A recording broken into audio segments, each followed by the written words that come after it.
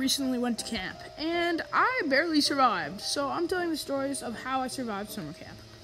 I was there for 5 days, and I'm just saying it was crazy, but the worship was absolutely insane, and it was so great.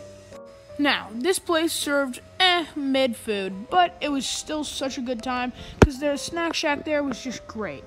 I had such a fun time with Chase and Jordan and all my other cabin mates. By the way, I might make a part 2. Rec was also fun. There was this weird game that was like basketball with a tiny ball and a giant basket. It was really weird. But anyway, my camp experience was just great. And also, no, John, get out of here. Ugh, why are you helping him? Anyway, it was super fun. And yeah, subscribe if you want me to make a part 2.